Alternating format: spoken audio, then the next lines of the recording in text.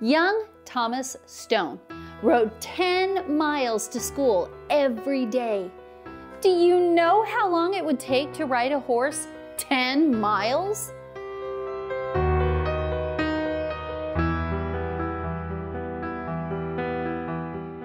Thomas Stone. Thomas Stone. Thomas Stone. In 1743, Thomas Stone was born in Charles County, Maryland, to a prominent family at Pointed Manor. From an early age, Thomas was persistently hungry for knowledge. And finally, at the age of 15, young Thomas got permission from his father to study Greek and Latin at a nearby school. Except that the school wasn't all that nearby. The school was over 10 miles away from the family estate. But not allowing this obstacle to prevent him from his learning, Thomas would wake up every morning and ride the distance on horseback, always arriving on time.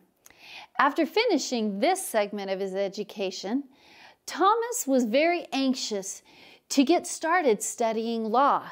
Unfortunately, Thomas's father wasn't able to support him through law school. So Thomas began working under Thomas Johnson, a respectable lawyer in Annapolis. At the age of 21, Thomas Stone was accepted to the Maryland State Bar, and he quickly established his practice in Fredericktown, Maryland. At the age of 28, having established his law practice, Thomas married Margaret Brown, and he purchased a 400-acre plantation with the dowry gift. The young couple was extremely devoted to each other, and soon they began raising their family of 3 children. Thomas was a quiet man who hated the idea of war and favored reconciliation with Britain. But as we know, this would not be possible. On July 8th of 1775, he signed the Olive Branch Petition of the Congress in an effort of reconciliation. His views were well expressed in this letter. Quote, "You know my heart wishes for peace upon terms of security and justice to America, but war, anything, is preferable to the surrender of our rights."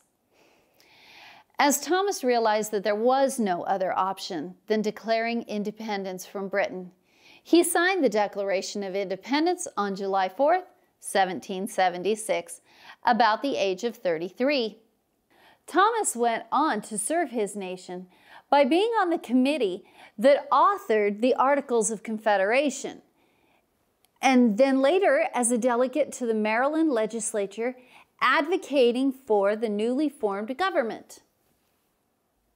He served in this role from 1779 to 1785, at which point he left his seat to tend to his wife, who was very ill at the time.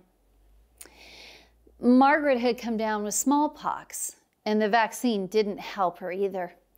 So Thomas stayed right by her side, tending to her every need until her death in 1787.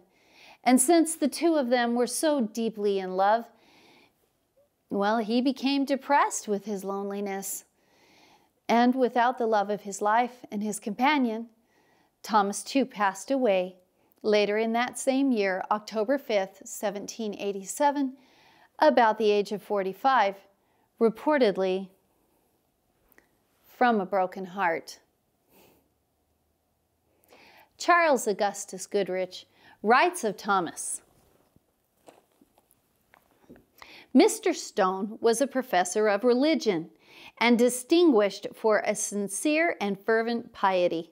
To strangers, he had the appearance of austerity, but among his intimate friends, he was affable, cheerful, and familiar. In his disposition, he was uncommonly amiable and well-disposed. In person, he was tall, but well-proportioned." Do you know that it would take about 2 to 3 hours to ride a horse 10 miles? And Thomas did that every morning just so that he could get a good education. Wow.